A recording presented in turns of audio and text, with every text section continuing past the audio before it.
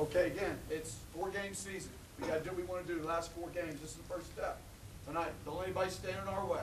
Play hard, play with energy, play with enthusiasm, have fun out there. At the end of the day, have fun, kick somebody's butt. Let's go! Let's go! Let's go! Let's go!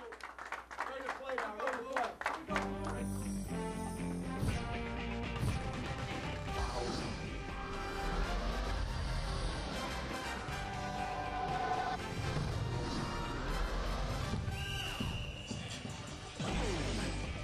Coach Ed DeChellis has Penn State all fired up as his Nittany Lions hope to survive bubble night here in Columbus against Ohio State.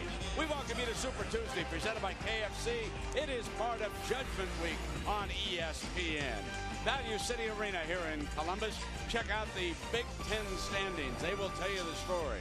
No doubt about the top, but it is the middle where the battle is being waged for those bids in the upcoming NCAA tournament.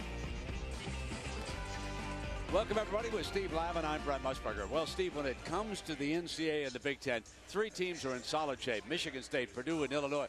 But everybody else is playing bubble-licious. Folks, you cannot afford an extended losing streak. Well, and that's the challenge for Thad Matta and the Buckeyes, Brent, currently in a 3-game skid. They need to snap out in a hurry. They sit at 7-7 in the Big Ten Conference, in danger of falling below 500. Tonight is a must-win against the pesky, spirited Nittany Lions. We got a couple of players in this contest who we think should make the first-team All-Big Ten team. Well, and both these are candidates for Big Ten Player of the Year as well. Diminutive in size, but Taylor Battle with a big game, Brent, a playmaker and shot maker. And on the flip side for the Buckeyes, Evan Turner at 6'7" with the versatility to take you inside or out.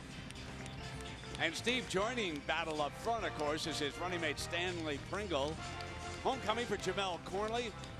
And David Jackson will start up front along with Andrew Jones. The Nittany Lions a little undersized. The big change here for the Buckeyes. P.J. Hill moves in as the starter at the point. Buford, Diebler, Turner, and Dallas Lauderdale.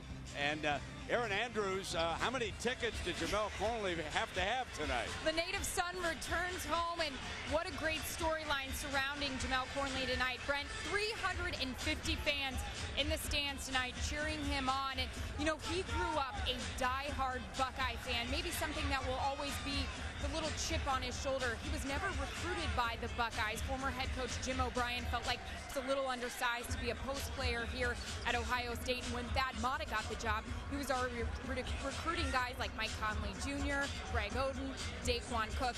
Talked to Jamel about it earlier today, and he said, look, what's in the past is in the past. I just want to get a win for my team and put on a show for my family and friends. Should be a good scene behind that bench, Brent. All his family are right there. A good shot of his brother as Ed Hightower tosses it up, and Hill will bring it down. And skills and attributes. A quick shot there over a bigger defender.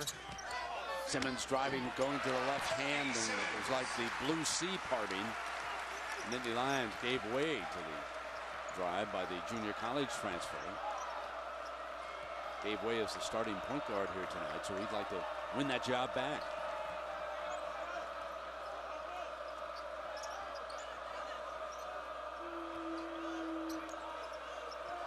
Evan Turner has been very quiet.